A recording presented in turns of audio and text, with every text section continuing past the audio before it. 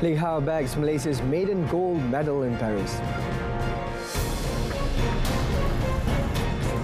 Britain to immediately suspend 30 arms export licenses with Israel.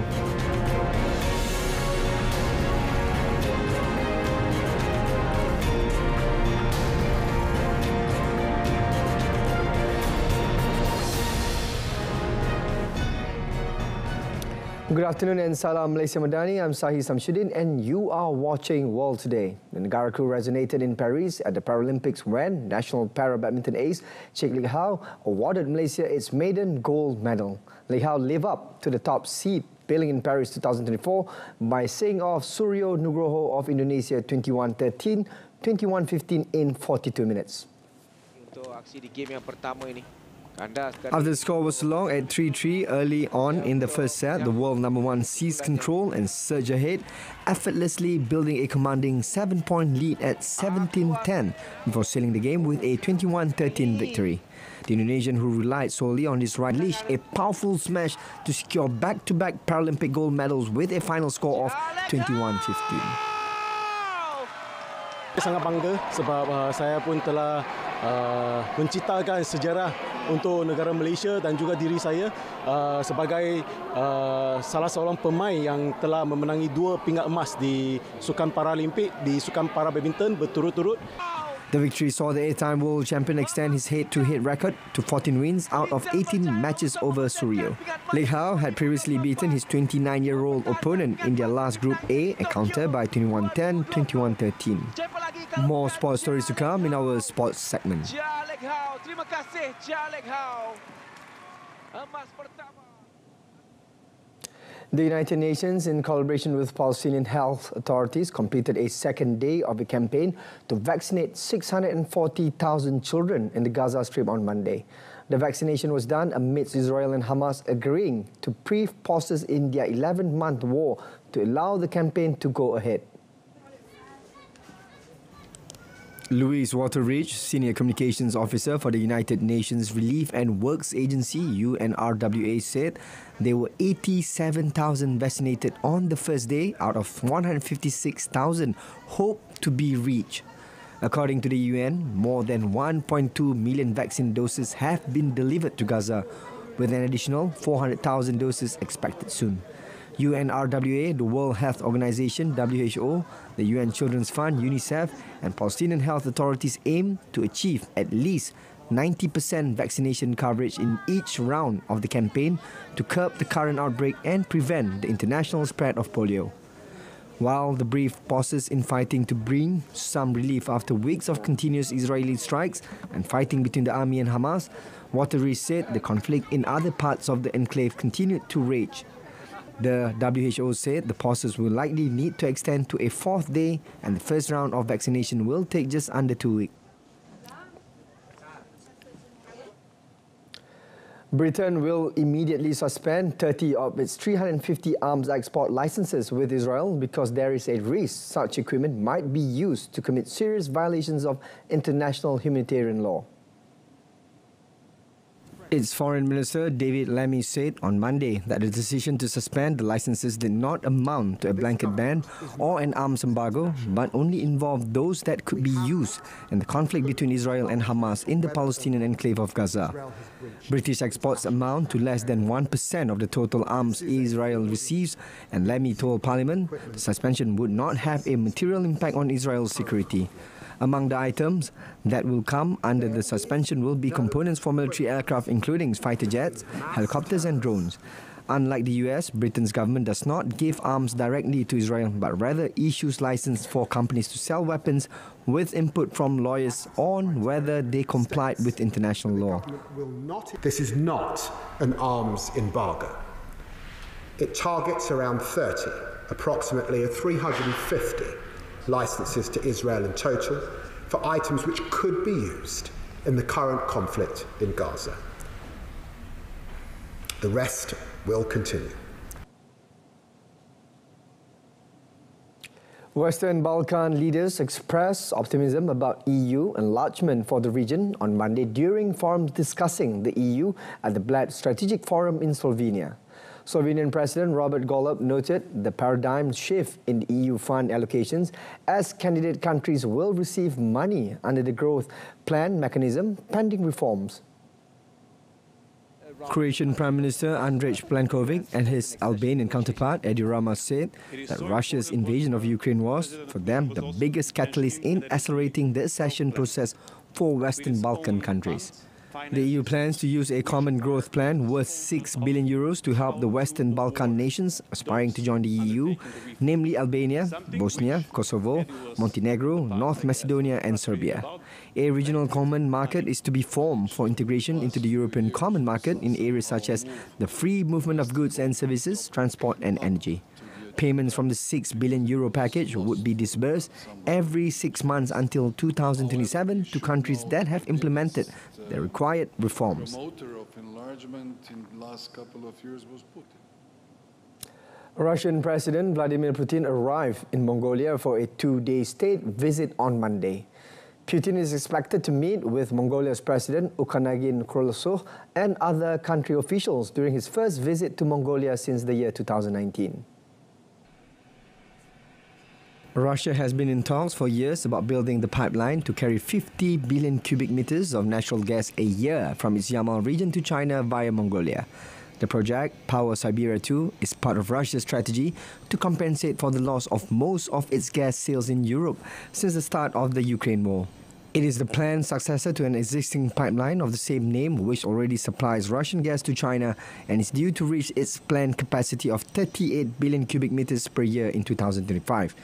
The new venture has long been bogged down over key issues such as the pricing of the gas.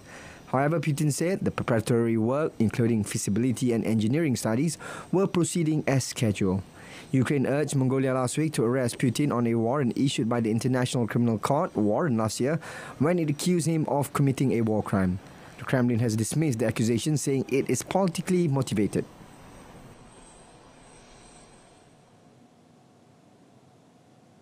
South African President Cyril Ramaphosa told China's Xi Jinping on Monday he wanted to narrow his country's trade deficit with Beijing. The development came days before the Chinese leader is due to urge a summit of 50 African nations to buy more Chinese goods. China, which has the world's second biggest economy, is South Africa's largest trading partner globally, but last year the value of its imports from China far outstripped exports. Ramaphosa's remark point to the challenge Xi may have been convincing African leaders gathering in Beijing to absorb more of the production powerhouse's wares. This obstacle is particularly after China did not meet a pledge from the last forum on China-Africa Cooperation Summit in 2021 to buy $300 billion of African goods. With Western curbs on Chinese exports such as solar panels and electric vehicles looming, finding buyers for items that the US and Europe maintain, Beijing has overcapacity and is a top priority for Xi at this year's summit, which opens tomorrow. Navy and Marine Corps from the United States and South Korea on Monday conducted joint amphibious landing drills off the coast of the eastern city of Pohang to strengthen the alliance combat readiness. More than 40 amphibious assault vehicles, over 40 aircraft and 40 ships, including South Korea's large transport ships, Dokdo and Marado, as well as the US amphibious assault ship USS Boxer were mobilized. South Korea and the United States have regularly conducted the Sanyong exercise since 2012 to enhance their defensive posture on the Korean peninsula and improve naval and amphibious capabilities. The South Korean military added that the United Kingdom's Commando Force is also participating in the exercise for the second consecutive year. Pyongyang has accused the United States and South Korea of rehearsing an invasion with their military exercises.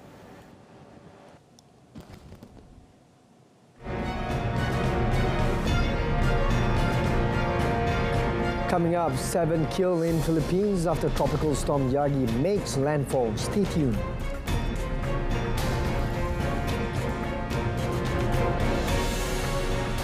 Violent clashes broke out once more between police and protesters in the city of Alipurduar in the Indian state of West Bengal on Monday, demanding justice for a trainee doctor who was brutally raped and murdered in Kolkata early August.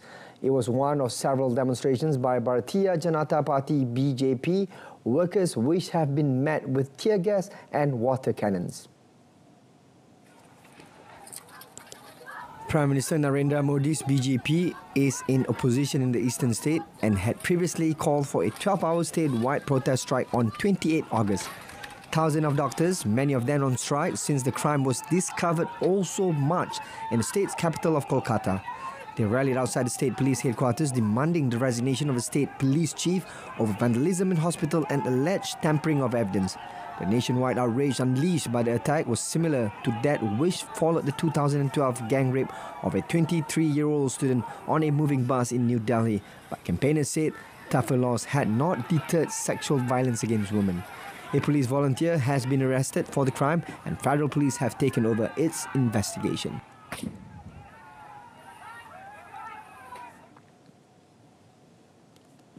Meanwhile, over in northeastern India's Manipur state, at least 2 people were killed after violence erupted on Sunday evening.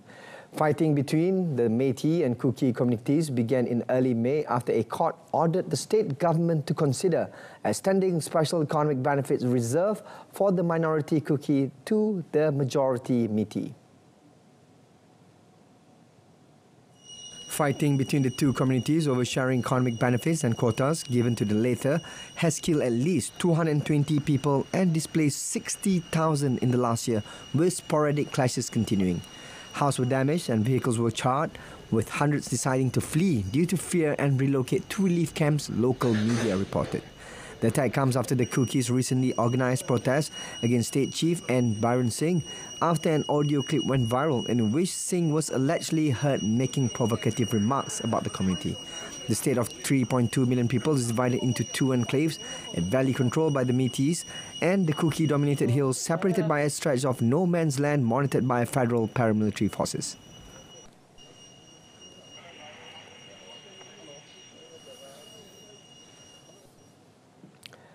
The United States on Monday seized a plane used by Venezuelan President Nicolas Maduro and flew it from the Dominican Republic to Florida after determining that its purchase violated U.S. sanctions. According to the U.S. Justice Department, the seizure of the aircraft came amid into continuing pressure on Maduro at home and abroad over a contested 28 July election that he claimed to have won, while the opposition said its vote tallies showed its candidate to have soundly defeated him. Maduro, his associates and the OPEC member states' vital oil sector are under heavy U.S. sanctions, and his handling of the election has raised the prospects that further measures could be imposed. U.S. Attorney General Merrick Garland said in a statement that the Assault Falcon 900EX aircraft was illegally purchased for $13 million through a shell company and smuggled out of the U.S. He said the plane was meant for use by Nicolas Maduro and his cronies.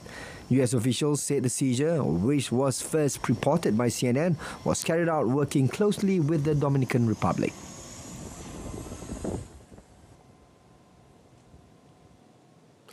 Hong Kong's Cathay Pacific Airways said on Monday that it had started a fleet-wide inspection of its Airbus A350 aircraft as a precautionary measure after it identified an engine component failure in one of its flights. The carrier said it had cancelled 24 return flights operating up until the end of Tuesday and that a number of aircraft would be out of service for several days while the process is being completed. The failure was identified in an aircraft that was forced to return from its flight to Zurich early on Monday. Cathay said the component was the first of its type to suffer such failure on any A350 aircraft worldwide. The company added that it was coordinating with the Hong Kong Civil Aviation Department and the aircraft and engine manufacturer. Cathay operates a mixed fleet of Boeing BAN and Airbus Air PA aircraft and has around 100 planes currently on order, including freighters, narrow bodies and wide bodies, with rights to acquire another 80.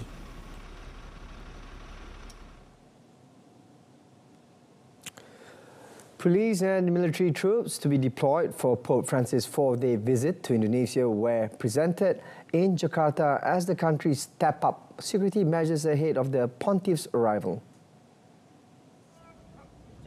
The 9,000-strong contingent, which includes elite units from both the military and police as well as presidential security officers, riot police and K9 units, will be assigned to security operations throughout the Pope's visit.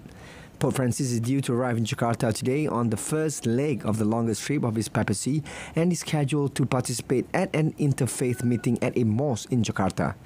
The mosque has an unusual feature, a tunnel connecting it to the city's Catholic cathedral, as part of a push for interfaith harmony on his 12-day Asia-Pacific tour. The Pope is also scheduled to meet outgoing President Joko Widodo and hold a mass service at the Jakarta Stadium as part of his visit to Indonesia. He will then leave for Papua New Guinea on 6 September, followed by visits to East Timor and Singapore.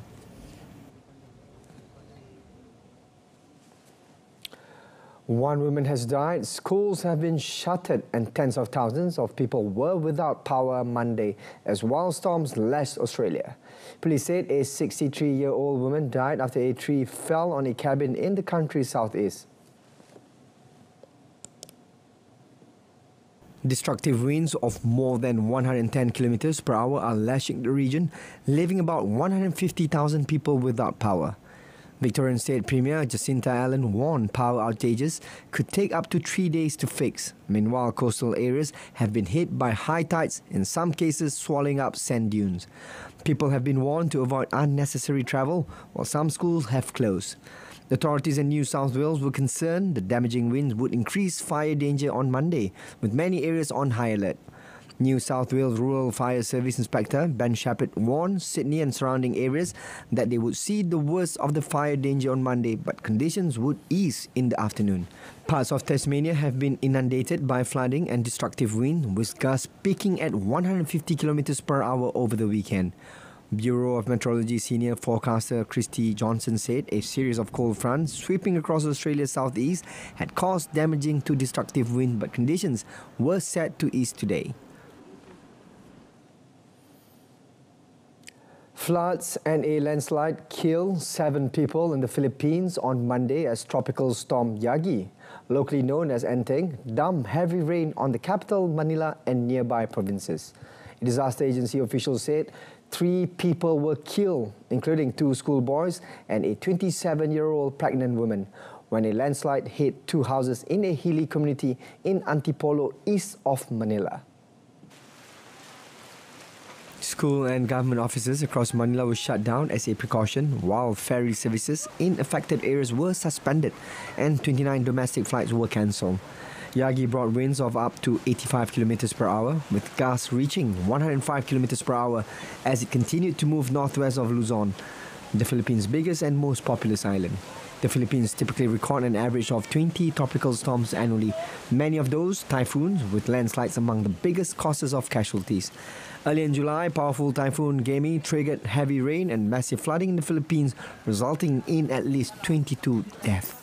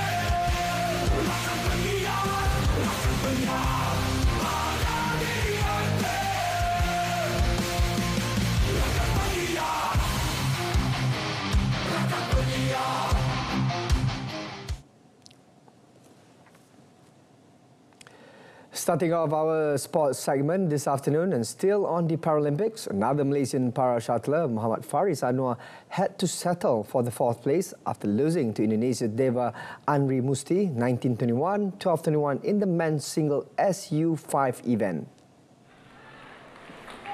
Despite leading in the first set, 21-17, Muhammad Faris could not maintain his momentum. Muhammad Faris admitted that he was overwhelmed by intense pressure, which hindered him from showcasing his true potential against Deva, in contrast to his remarkable performance when he emerged as the champion of Group B.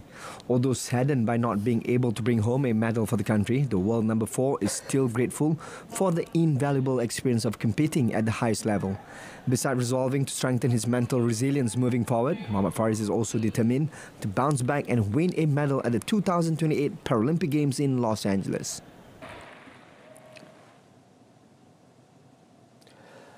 Brazilian swimmer Gabrizinho said he felt like a rocket man after he won his third gold medal of the Paris Paralympics on Monday when he raced to victory in the 200 meters freestyle S2 final with another remarkable performance. Moving on to tennis, Daniil Medvedev advanced to the US Open quarterfinals on Monday as he looked to exploit the huge hole left by the shock exits of superstar duo Novak Djokovic and Carlos Alcaraz. Medvedev, the 2021 champion in New York, outclassed Nuno Borges, who was bidding to become the first Portuguese man to make a Grand Slam quarterfinal 6-love, 6-1, 6-3. Medvedev, the only former champion left after the defeats of four-time winner Djokovic and 2022 champion Alcaraz, is in the quarterfinals for the fifth time in 6 years. The world number 5 easily down 34th ranked Borges, whose challenge fizzled out under the weight of 51 unforced errors, while Medvedev broke serve 8 times. Medvedev has won 268 matches on hard court, more than anyone else. The run in New York so far has also boosted his chances of qualifying for the season-ending Nitto ATP Finals for the 6th consecutive year. The 20-time tour level champion is currently 4th in the PIF ATP Live Race to Turin, and he could jump above Carlos Alcaraz into 3rd by clinching the US Open trophy.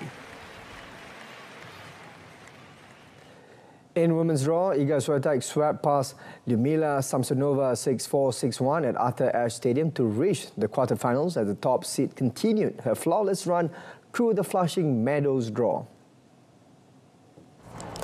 Swiatek, the only former women's champion still standing, has not dropped a set in New York, and in her 100 Grand Slam match, the 23-year-old lost only 4 points on her first serve. Samsonova, the 16th seed, was gunning for her first Grand Slam quarterfinal but never got into the match and failed to set up a single break point against the pole. Samsonova defended 2 break points in the 4th game but could not hold off the clinical Swiatek, who applied pressure from the baseline to break the Russian to love in the 10th game. Down love 3 in the 2nd set, Samsonova fought off 3 break points in the 4th game but then handed Swiatek the break with a double fork. Swiatek closed it out on the 2nd match point with some nimble play at the net before Samsonova sent a backhand out. She will next take on American Jessica Pegula, whom she beat in the quarterfinals 2 years ago.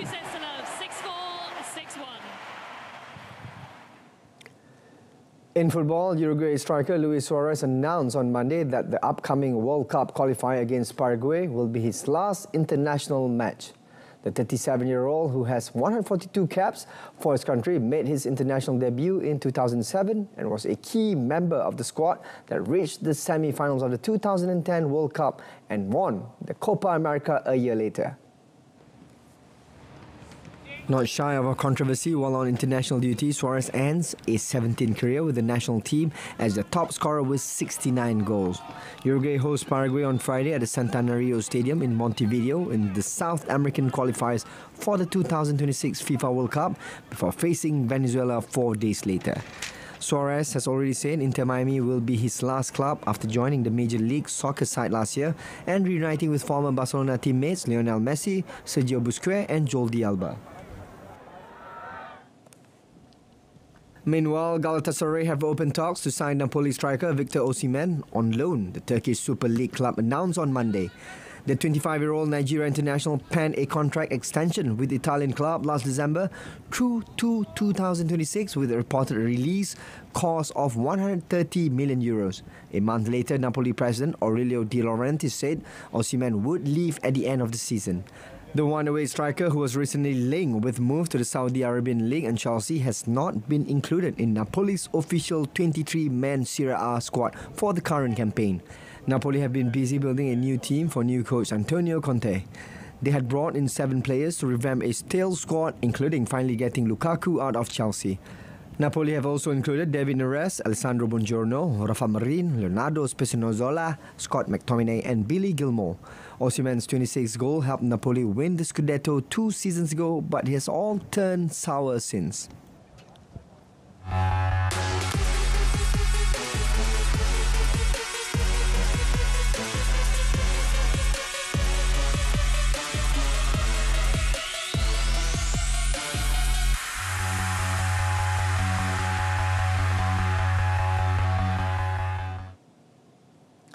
And that wraps up our bulletin this afternoon. In our top story today, Lik Hao awards Malaysia its first gold medal in Paris Paralympic Games. Do join us again this evening at 8:30 p.m. on TV1 and saluran Berita RTM. And you can stream us online on RTM Clicks website and mobile app. Till then, I'm SAHIH Malaysia Madani, Jiwa Merdeka. Goodbye and thank you for watching.